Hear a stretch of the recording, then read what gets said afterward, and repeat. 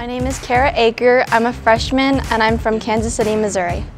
I was really interested in coming to Utah because of their team chemistry and how they worked with one another. I really liked how the girls acted and just cheered each other on. My favorite part about competing is being able to just perform and have fun with the crowd and be able to support my other teammates. The biggest change from going elite to college will be learning how to pace myself due to the changes in training schedule, and also getting to experience that team aspect with the girls here.